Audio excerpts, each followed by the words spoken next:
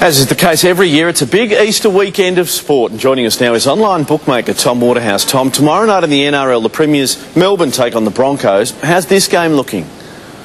Well, the Storm have won 6 out of the last 7 at Suncorp against the Broncos. They've won 16 out of their last 20, but the Broncos, they haven't lost by more than 10 since 2004. So there's a lot of money for the Melbourne Storm to win, but the smart money is this to be a very close one.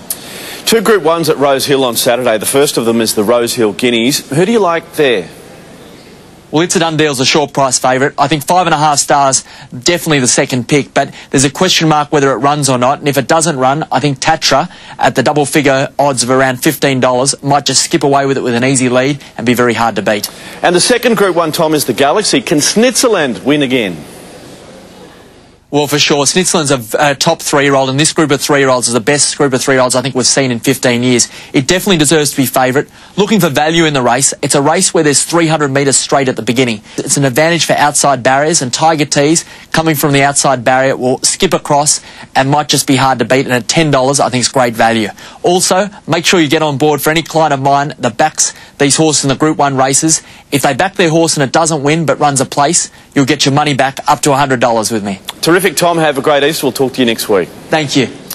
Now to tonight's big AFL game, and Richmond has